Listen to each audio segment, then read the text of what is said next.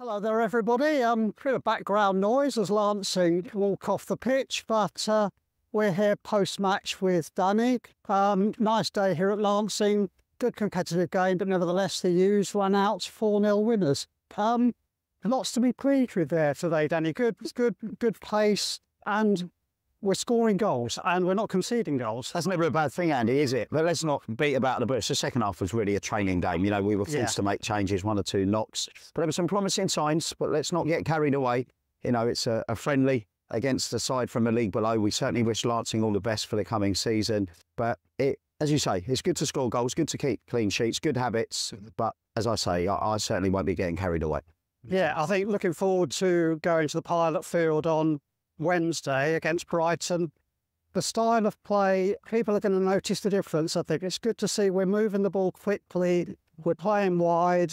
I think people will notice that. Well, it's difficult to me to say about the difference because I wasn't manager last season, so I know how we want to play now. We don't want to smash the ball, but we want to try and do things at a tempo, and there's certainly some promising signs. Yeah. And in terms of personnel today, another good outing for Sam Crotwell, and of course Tommy Fagg back into the side. Yeah, the squad's starting to take shape nicely. There'll be some signings announced in the early part of next week. You know, the trialists we want are going to sign. We had another trialist play up right back today. He looks a real asset. So we get all those done, but there's certainly no rush.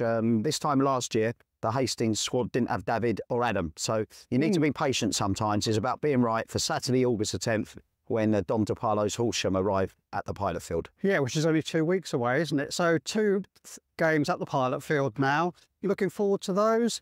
What sort of team are you going to put out? Would you be looking to work towards a team that starts on the 10th or still making changes? We'd sort of worry about that nearer the time. You know, we'll see who's injured, we'll see who's available.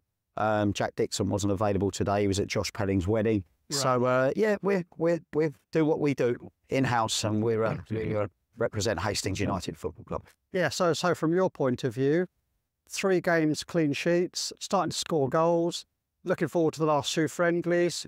In summary, pretty happy, I guess. I wouldn't say happy. I'm just, it is what it is, isn't it? You know, pre-season counts for nothing. There's no points in any of those games, but it's certainly better than losing them and conceding goals. So, you know, we won't get carried away, but it's okay, isn't it? Yeah, fantastic. Well, as a fan, I would say it looks pretty good to me. So, from our point of view, yeah, a good performance today. We'll look forward to seeing you all at the pilot field on Wednesday for the game against Brighton. So make sure you get your tickets through the usual channels for that. That'll be a good one. Yeah, thank you so much. Anytime. And we will, see you next week. Cheers. Thank you.